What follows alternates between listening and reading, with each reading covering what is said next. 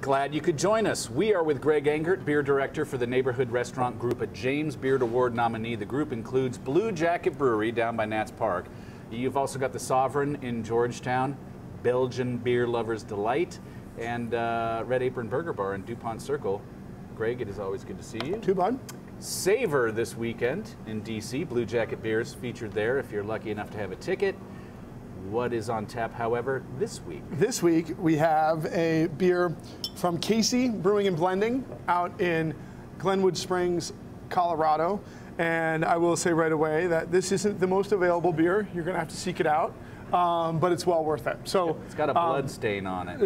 It is an amazing, amazing new thing. So Troy Casey is the guy behind Casey Brewing and Blending. We were lucky enough to have some beers from their place out here for CBC, and then he sent some more. So really cool stuff.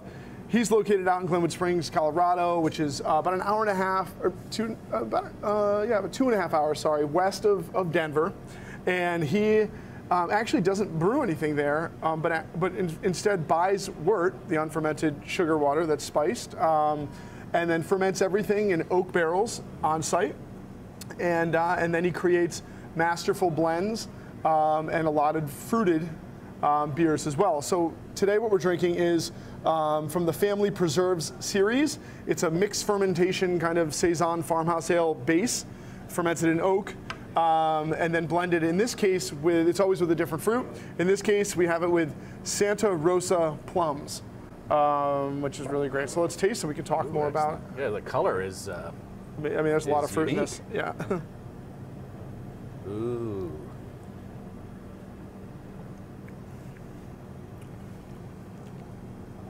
Oh, that's nice. Delicious, bone dry, yeah. Great oak, tannins and tartness interacting. You don't really know where the sour acidity begins and the oaky tannins stop. The plums are here. Plums are a really cool fruit because they are delicious, but they're not overwhelming. And I should mention that for Casey, they've got a bunch of different series of beers, and the fruit stand is the kind of the baseline fruited Saison series that they have. The Family Preserves kind of kicks it up a notch. So they add much more fruit to these, and that's where you get all this haze from the plum in the actual beer itself. But plum is kind of a delicate fruit.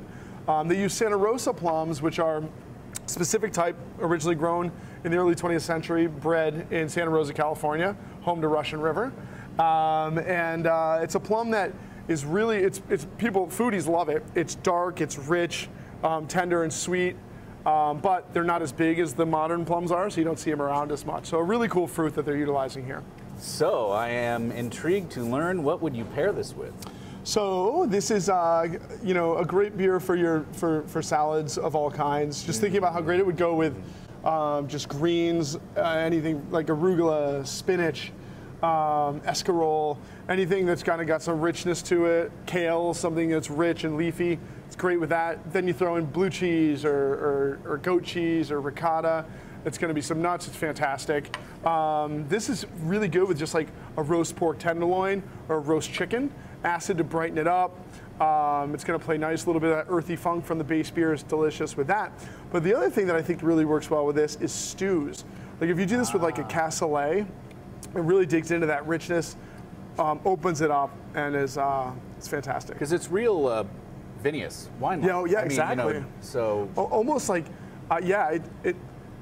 it is, and it's got a richness on the palate. I think it's from the oak. Yeah.